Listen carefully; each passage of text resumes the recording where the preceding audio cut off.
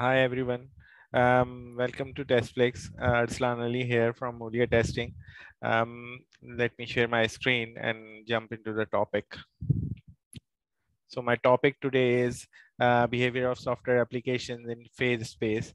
This is a theory actually, and it's obviously inspired by some other aspects, some other topics which have been coined in the past in the software testing industry. So my story started back in 2013 with James Lark's presentation at Test Bash, and there was this image which actually baffled me because I was so much surprised to see this image because it represents universe. It represents objects behaving in a phase space, in a space which is and they are actually interrelated with each other. And the main question James put forward over there, that how do we find bugs within that space where there is finite limited of time available and we don't know where to put the coverage in. So this was a challenge. So since then I've been researching, I've been talking about this, I've been writing about these things, especially boundary value topics and all. So let's get into the definition side. Our phase space is space in which our system exists with all its possible states. So if a system existing with different objects, different interrelated objects, interfaces, data, its own structure, its own written processes, its own policies, business policies, user psychologies, and everything. So all these complexities, if you put these all together and you put these all together interrelated within a closed boxed space, so that the concept of a space is like that. So if a tester needs to test the system, they need to ensure that the space contain all the system states and its possibilities within that space. But there are certain challenges in order to discover coverage, discover challenges, discover the bugs within that phase space. The challenge is that it's like a short arrow shot in the dark. So we don't know how to actually discover bugs, important bugs, and all of them within the limited time frame. Plus, there are special kind of challenges. Finding all the right and important bugs, then test coverage with respect to the requirements. We all know requirements are ambiguous at one time or another.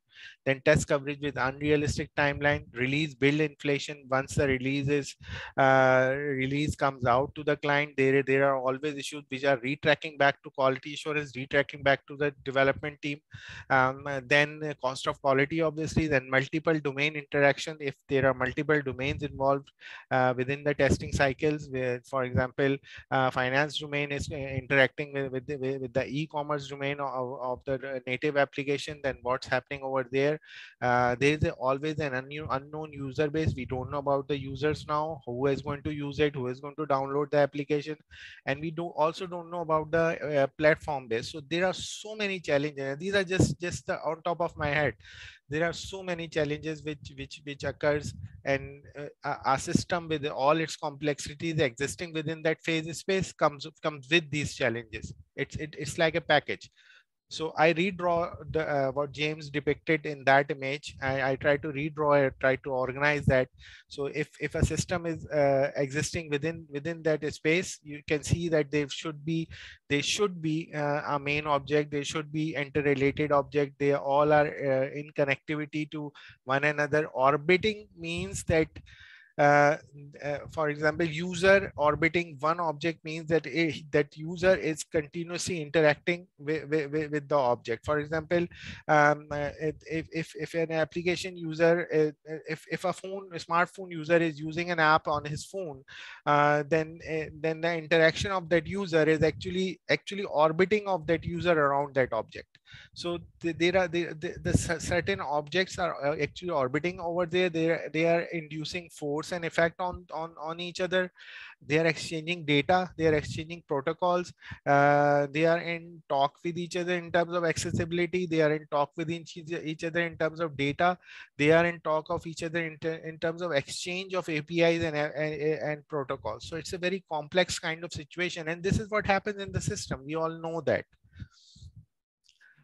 In an example, this is a very common example of ride sharing application.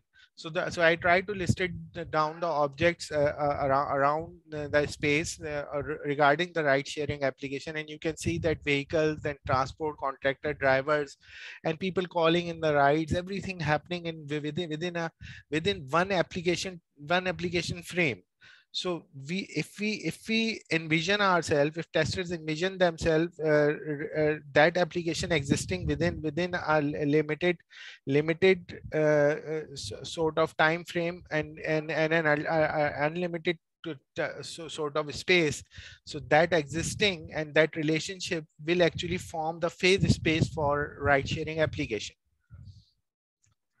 Next thing, part of my theory is that if objects are in existing in conjecture with each other, they also put force and effect on each other. So they can actually wobble, they can actually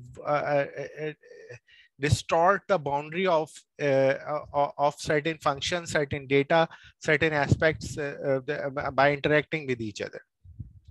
So they can actually so this effect can actually affect the user as well. So user is also part of those objects.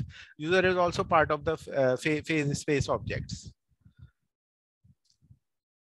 The same thing, if we wish to name it, that comes as a wobbling effect as well. So the boundary is actually wobbling because of the data interchange, because of the API interchange and everything. And that is something we need to now work on, we need to now discover, because bugs exist within those boundaries, bugs exist within and around those boundaries. And we need to see that what kind of boundary are being affected when one object interacts with the other object, what kind of force it affects.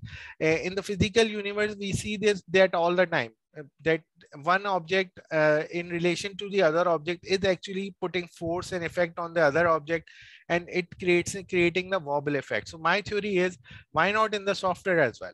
So if we consider software, if we put out some kind of data element, some kind of data research around it, and I'm pretty sure of it, I've seen it, that releases are actually inflated, that that requirements are actually inflated, and the context actually inflates itself. When once the context and requirements come into the real world format, they actually this phenomenon actually is like an explosion going on. And with all your factors and everything, user experience, your application components, everything are like behaving like balloons in that within that explosion. So there is a significant amount of evidence occurring right at this moment, that phase space is not just a concept, but actually software has are existing within a certain environment, certain ecosystem, where these properties, these things can be discovered. Then comes interaction of multiple domains. So one phase space domain can interact with other phase space domain. What I've seen, that if you are going to you are going to purchase Netflix account, the Netflix is going to do a transaction on your credit card account for $1, for sample $1 first, and that is actually Netflix going out of its boundary to another boundary, and actually affecting that system boundary, that is banking boundary. So those two systems are now related, and it is so common these days, because application in e-commerce based, application in fintech application especially, behave like this. So they all interact with each other, and there are different domains interacting with each other. So this is one another part of my theory, which actually proves that that if two different domains occurring in different spaces can interact with each other. So now the blue pill and red pill question, that will this work or will not this work, but that I leave up to you.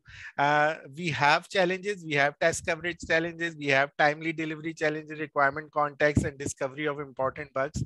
And this is why I put forwarded this theory in front of you. Let's see if it works. I'm working with Faiza Yusuf on this theory actually, and we are actually in process of reviewing reviewing this, and we will be publishing it soon. But let's see, finger crossed when it will be published.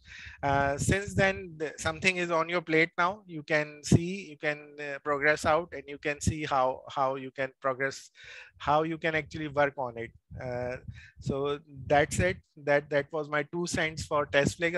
I'm so happy to be back here, and hope you enjoy my talk. Thank you so much.